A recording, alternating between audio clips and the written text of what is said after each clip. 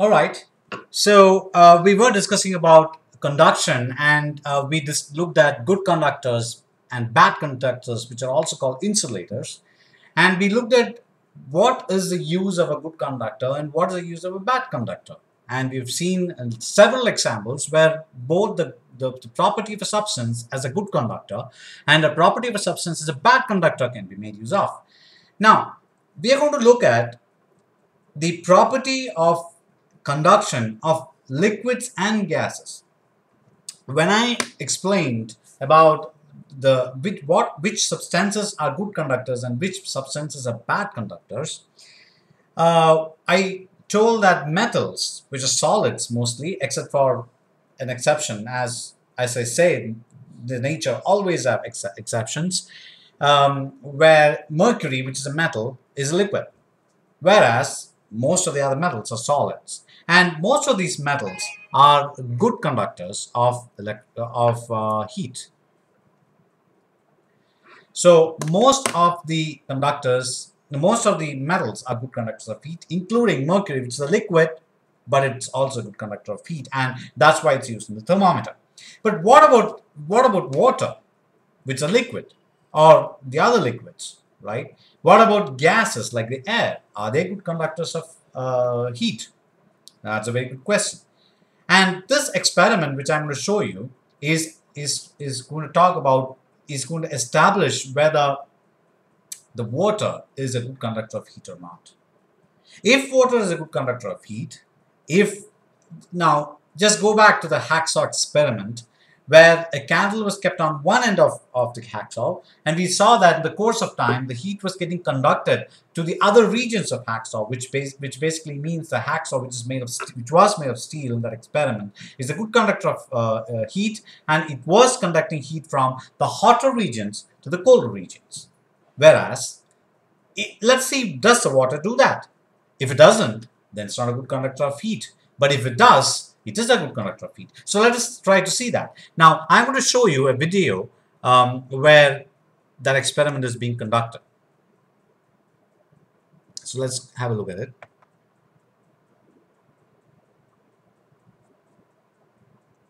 So here you can see what's going on. I've got a test tube. So this is a test tube. Now let me just stop this and try to explain what the setup is. So here you can see that there's a test tube, and the test tube has water in it, and down below there's ice, in fact, and the ice is wrapped with wire gauze and it is put. Right? So there is ice here, and that's why you are not able to see it. It's a bit blurred. That's because of the condensation of air. We have discussed this before, right? So the water vapor in the air is condensed, and because of that, it's looking a little blurry because those water droplets are sticking out of the test tube. But that is because there's ice here, and because of that, it is cold here and it is hot. Now what are we doing?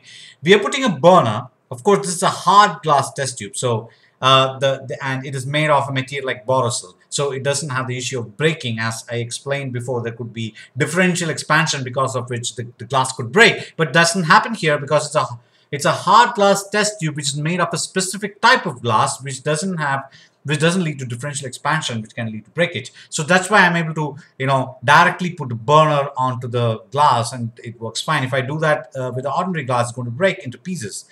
Well, now, if water is a good conductor of heat, what should happen is that the heat should conduct this way, and we have to see that slowly the ice is melting. Right? And then once the ice melts, and then after some time the whole thing becomes water, and after some time maybe it starts boiling. But is that what you're going to see here? Let's just go ahead and see the video. Now you can see what is happening is that the ice is still there. There's no change to the ice, but here the water is boiling, which means what is happening?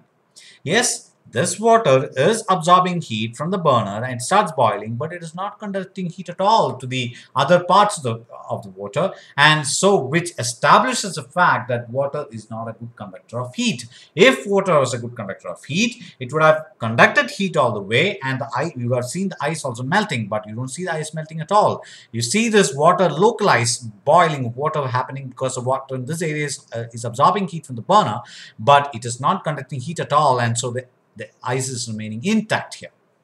So this experiment, in fact, proves the fact that it proves the fact that the water is not at all a good conductor of heat.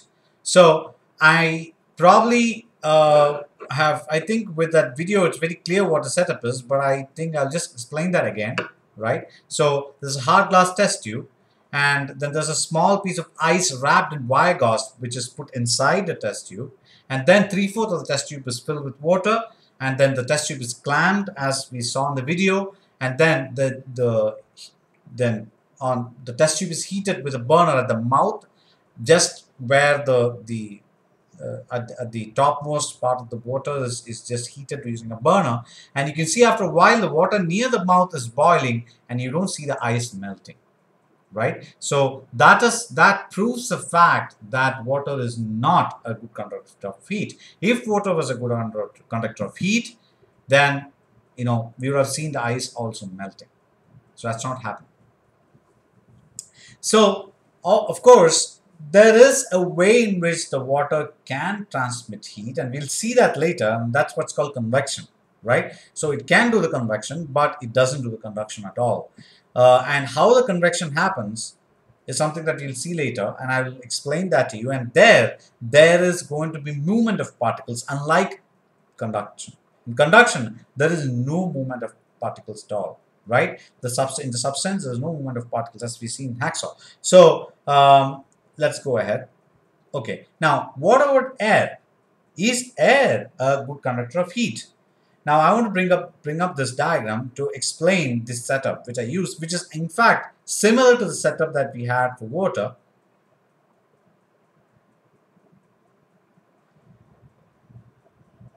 So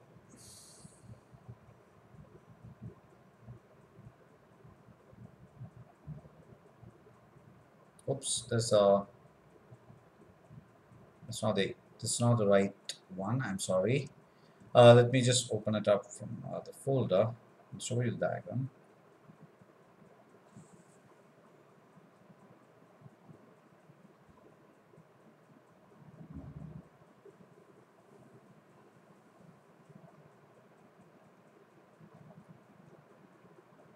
So this is basically what I want to show you, right? Now this is set up. You have a test tube. It's a hard glass test tube, and what I do is I just put a cork.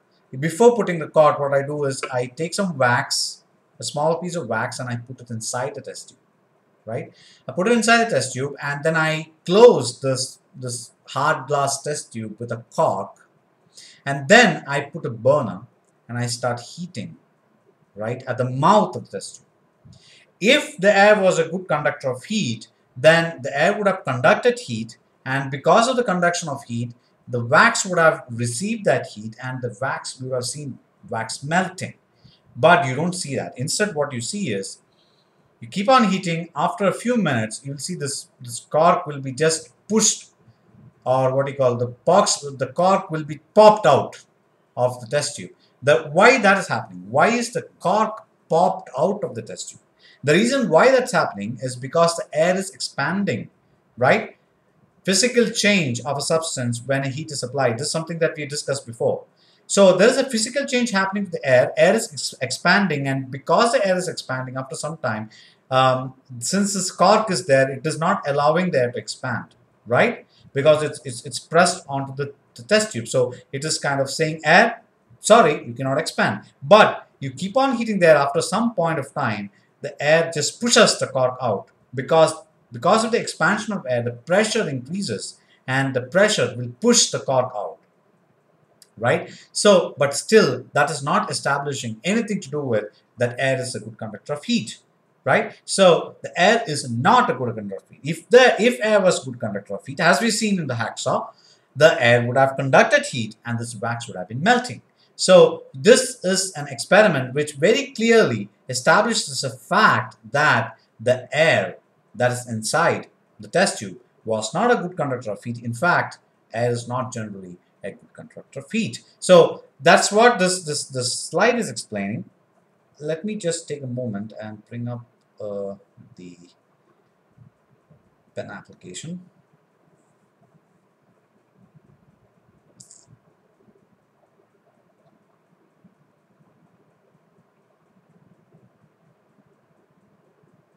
All right, let's go back to the slide.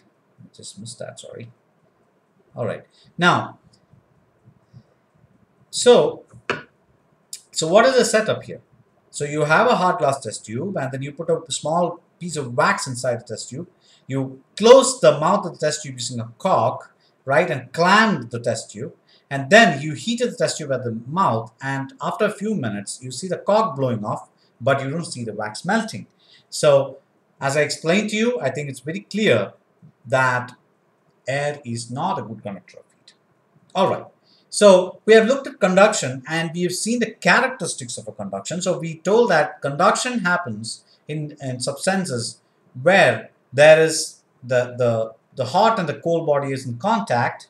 They have to be in contact. That's very important. Second is that there is no particle movement inside the substance when the conduction happens. And there are some materials which are good conductors of heat, like the metals, and there are several materials which are not good conductors of heat, like wood, like air, wool, plastics, and most of the gases, many of the liquids like water. Many of them are not good conductors of heat. So we have looked at conduction. We have also looked at where the good conductors can be used and where the bad conductors, or the insulators as you call, can be used. Now we're going to get into the next mode of transmission of heat, which is called convection. Convection, let me tell you, is also extremely important, as just like conduction. Understanding convection is very important because that's a very, very important mode of transmission of heat, and the climate that you have, right, the wind that you have, the hot currents that is there in the ocean, which is extremely important for the ocean life, for the various wild animals in the ocean. Climate, as I say, which is very important for terrestrial animals, and also the animals which are aquatic animals, if you say, which is in the rivers. And then it's important for formation of clouds and the water cycle, as you say. It's important for the wind, which is the land breeze and sea breeze, as it's called. So there are several roles that the convection has to play, and now you're going to be capable of explaining why all these phenomena is happening in the nature, because you're going to understand this thing called convection. All right, so what is convection? Phenomenon due to which particles of a medium actually moves to source of heat and then move away from it after absorbing heat is called convection, right? And it happens in liquids and gases only, not in metals, right? Not in solids, in fact. The reason is because the convection can only happen when there is movement of particles. You can see that, right? So here it's very evident, this definition, in which particles of the medium, right? Particles of a medium actually moves. Very different from convection, isn't it? In convection, there is no, in conduction, there's no movement of heat at all.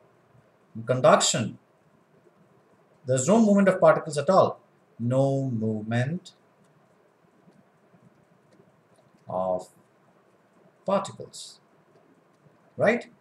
That's what you've seen, but that's not true with convection. In convection, there is movement of particles. Actually, the particles are moving from the source. It first moves towards the source of heat, and then it moves away from it after absorbing heat, right? So it first moves to the source of heat, and then it moves away from.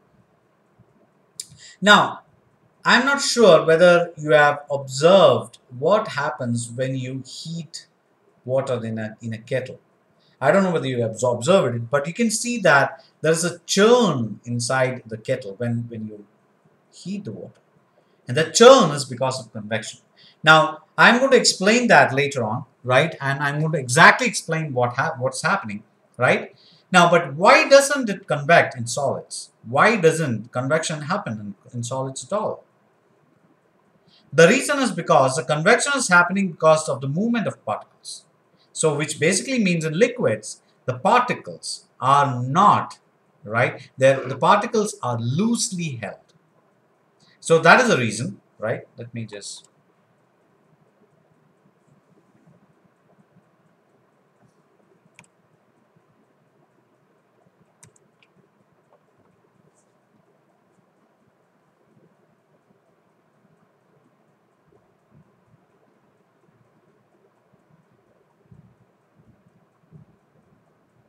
just a moment.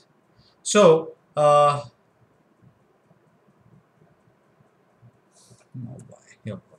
So let me just clear this. Sorry. So there we go. Let me just clear it. All right. Fine. Clear. Now, in the case of in the case of liquids and gases,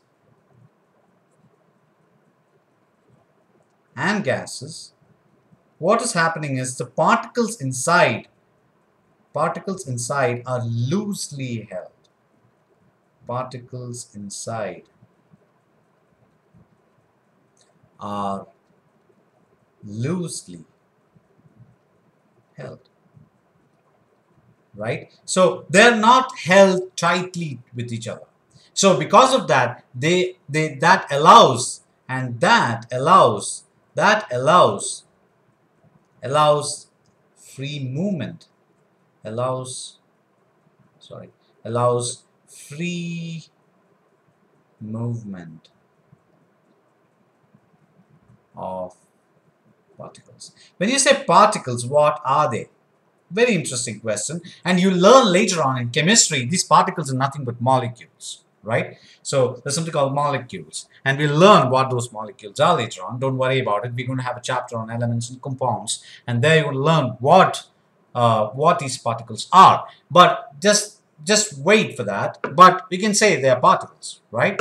So this allows, so since they are freely or loosely held, this allows free movement of particles. But that's not the case of solids. In the case of solids, so let me just clear this, right? So what about solids? In solids, the particles are tightly held, right? In solids, particles are tightly held. They're tightly held. And because they're tightly held, there's no free movement of particles.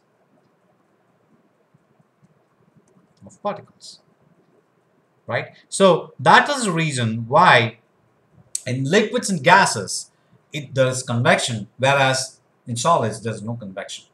Right? I hope that explanation is very clear. Because of liquids and gases, the particles inside are loosely held, so they have freedom of movement, whereas in solids the particles are tightly held, and so there is no freedom of movement. And there's no freedom of movement of the particles, then convection is not possible, because the convection requires movement of particles inside the substance. All right. So that is about why.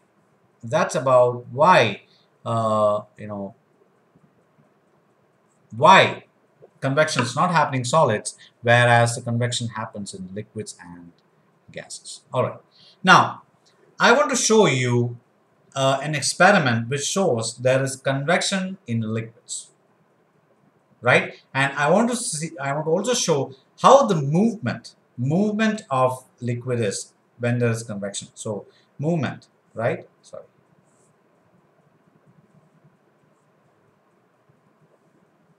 So I told you the movement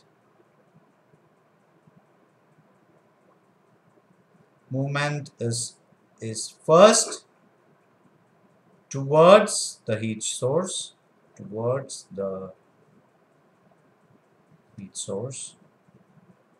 right? And then away from the source.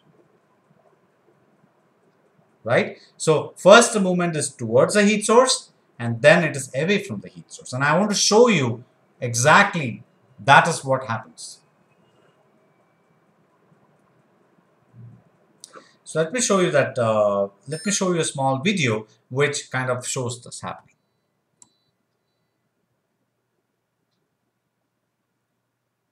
Let me just go.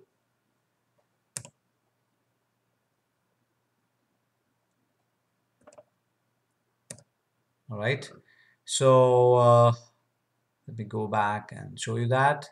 So this is an experiment, and what you see here is what is called a convection tube, right? There's a convection tube here, and this convection tube is the glass tube, which is like a square, right? And this is filled with water. So there's water inside this, right? So there is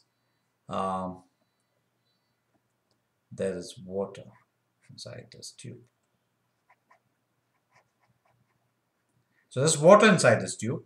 And now let us see what is done, right? So now what we're going to do is the scientist here is putting a candle, right? So he's putting a candle here on this side. So what is happening to water now? The water in this region is getting hot, right? So the water in this region is getting hot. You agree with me? So this region water will be getting hot.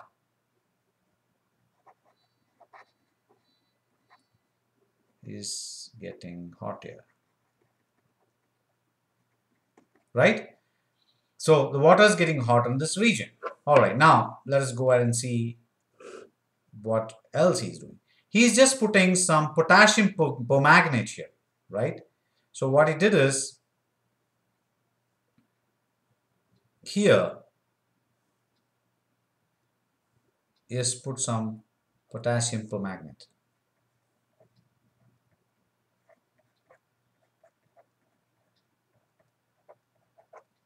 Permanganate. It is actually purple in color. So he's put some potassium permanganate here, which is purple in color, right? And then let's see what's going on. Now you can see what's going on.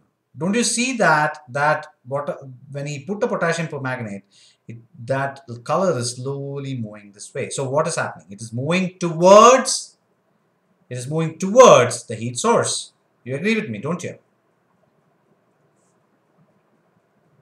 So what is happening? It is moving towards the heat source. Towards heat source. Right? So why do you see the color moving? Because the water particles is moving, and which is nothing but water molecules, in fact, is moving towards the heat source, and is also carrying the potassium permanganate particles with it. And so what is happening is now there's a particle movement towards the heat source. Right? Now it goes and it moves towards the heat source. Now let us just forward a little bit. And you can see now what is happening after some time. After some time, it is moving, and then it is moving away from the heat source. So it moves towards the heat source, and now at this stage what's happening? You can see it's moving away. So first it moved towards the heat source, and it is moving away from the heat source. Now we can see, because we can see the potassium permanganate here. So now it is moving away from heat source. Right? So it first you put potassium permanganate, and you have some heating going on here because it's a candle kept. Initially it started moving towards the heat source, and then it flowed all the way here, and then it started moving away from the heat source. So in the course of time, what will happen is you will have a flow like this. You'll have a flow like this, right? There will be a flow of water like this, which is clockwise, right? No, anti-clockwise direction. So there will be a flow in the anti-clockwise direction. So this actually proves the fact that there is, first of all, it proves the fact that there's something called convection, sorry. There's something called convection, and the convection happens where because of the movement of particles, that's also established in the experiment, and it also proves the fact that the movement of particles is first towards the heat source and then it is away from the heat source. And because of that, there is something called a current, right? This is what is called a current. This is not electric current, it's what's called a convection current. Convection current, which is basically the flow of water which is established because of convection, right? So I think this experiment kind of registers with you and you understand what's going on, right? And you can really see that happening here, where the potassium permanganate is the color is moving first towards the heat source and then moving away from the heat source, and that actually really explains the fact that how the convection happens and what is the reason for convection. All right, now I'm going back to the presentation now, right? And let us go ahead and let me just explain the setup here. I don't think I need to go through the diagram because it's very clear from the video what it is, right? So you have a convection tube as we saw there, right? I would suggest you to also go to the textbook, which for the ICSE and CBSE textbooks.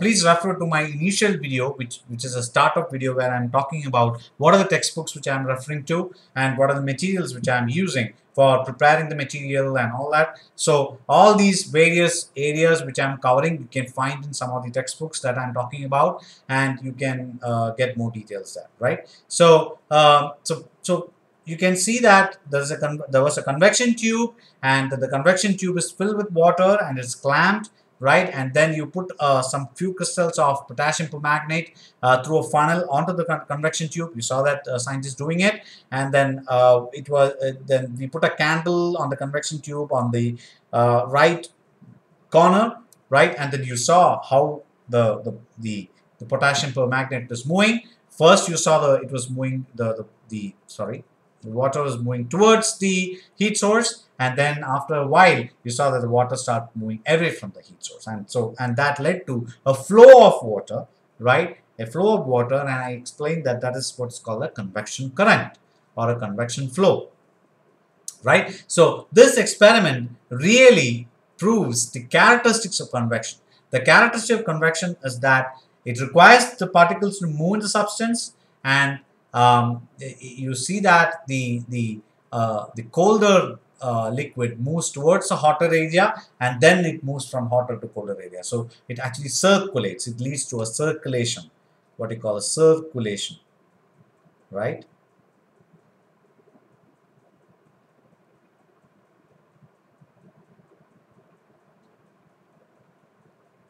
Circulation of the liquid. Circulation of liquid, right? So that is about convection. All right. Now let us go ahead and look at the next section. Next slide. So this is actually talking about convection in gases, right? Now the same way as the convection in liquids, there's going to be convection in gases too. Again, I want to show you a video which kind of shows this convection.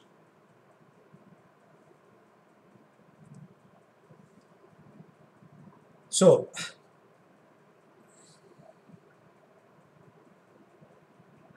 this video shows convection in gases. Now let us see what the scientist is going to do. So he has lighted a candle, right? He has lighted a candle, and then he is going to close that chamber. So there's a small chamber inside which the candle is burning. And then to the chamber there are two glass tubes which are connected. You can see that, right? There are two glass tubes connected. Now let's see what the scientist is going to do. He's burning paper, and when the paper burns, what happens? Now this is something which I'm sure you will be able to explain now. When the paper is burned, again you go back to the basics of heat. There's going to be a chemical change which is happening, and that is what's called combustion. And when the combustion happens, what happens? There's ash produced, and then you can see carbon dioxide fumes, right? You can see the black fumes being produced because of the burning of the paper, right? So that's what you'll see here too. So there is the burning which leads to some fumes being produced, right? So it is just waiting for the to extinguish, and you can see some fumes being produced,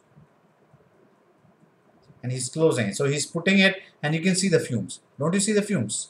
And see the movement of the fumes. How is the movement of the fumes? It is coming from here, right? And it is going this way and going out. So the movement of the fumes is which way?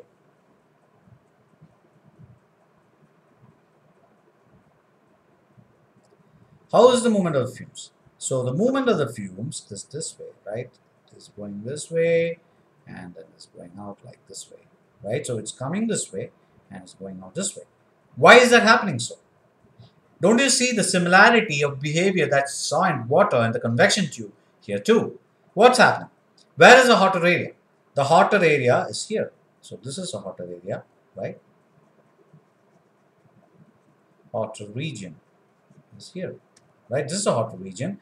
And then, so always the particles of the substance here, actually here, what is it? The substance is nothing but air.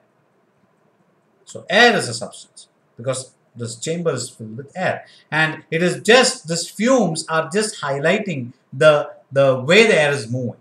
Why? Because the fumes are also getting mixed up with air, and the air is carrying the fumes with it. So you're seeing really how the air is moving. That's what the fumes is. The fumes is just helping us to know that, right? But really, the air is, whether the fumes from the paper is there or not, the air is moving this way, right? So you can see that the air is there inside this, and the air is moving first towards the hotter region and then away from it, right? So again, the movement is first towards heat source and then away from it. So towards the heat source and then away from it.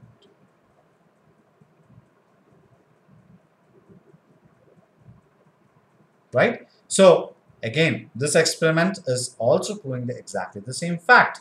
So it's showing how the convection happens in gases, and the property in the characteristic is exactly the same. So the characteristic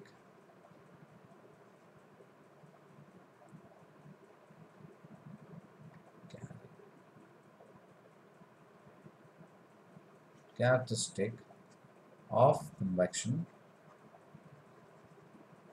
in gases is same as in liquids. So that's what we have found, right? So the characteristic of convection in gases is same as in liquids. First it flows towards or moves towards heat source and then away from it, right? So the same characteristic as you saw in liquids. Sorry.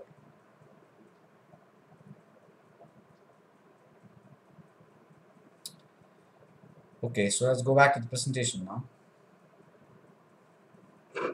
So you can see the same explanation here. So you have a rectangular wooden box, which is like the chamber, the blue chamber that you saw there, with one side fitted with the glass, plain glass, and on top there are two glass chimneys, which are nothing but the glass tubes that you saw there, right? And then light a candle in place under one chimney, which is a B, which is the left chimney as you saw in the video, and then hold an agarbatti. So here in this experiment, which is mentioned in the textbook, it talks about holding agarbatti, but instead you are having fumes from a burnt paper, which you saw in the video. It's exactly the same. The idea is when the air is flowing, you won't be able to see that because air is transparent. It doesn't have any color, right? So you won't be able to visibly see the movement of air. So just to see the movement of air, we can put agarbatti fumes or fumes of a burnt paper or something, so that you can really visibly see that, right? So that's why we did it. And you saw how the smoke was moving. Smoke was first moving towards a candle, and then it was moving away from it, right? So that was the way it was. So exact same behavior as that you saw in the convection tube in water. All right. Now, fine. That's all great. So you've seen what is convection. You've seen how it works, right?